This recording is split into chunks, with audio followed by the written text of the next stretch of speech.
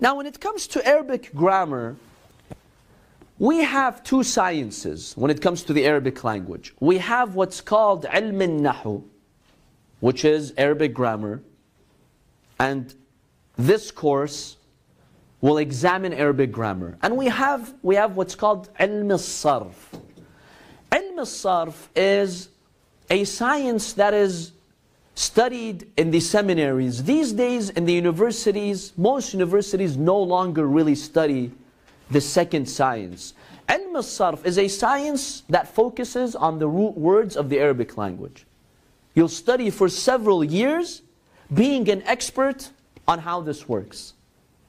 Now this that I just showed you, this is very brief. This is just the tip of the iceberg.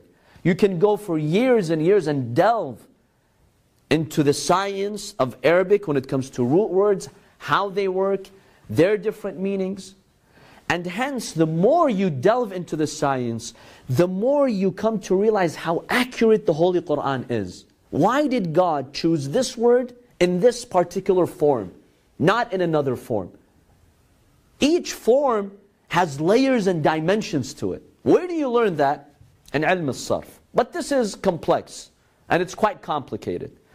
We have what's called ilm al-nahu, which is just basic Arabic grammar.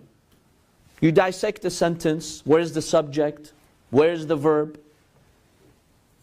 To make sure that you speak Arabic properly, you're following the grammatical rules, the prepositions, the conjunctions, the adverbs, the adjectives.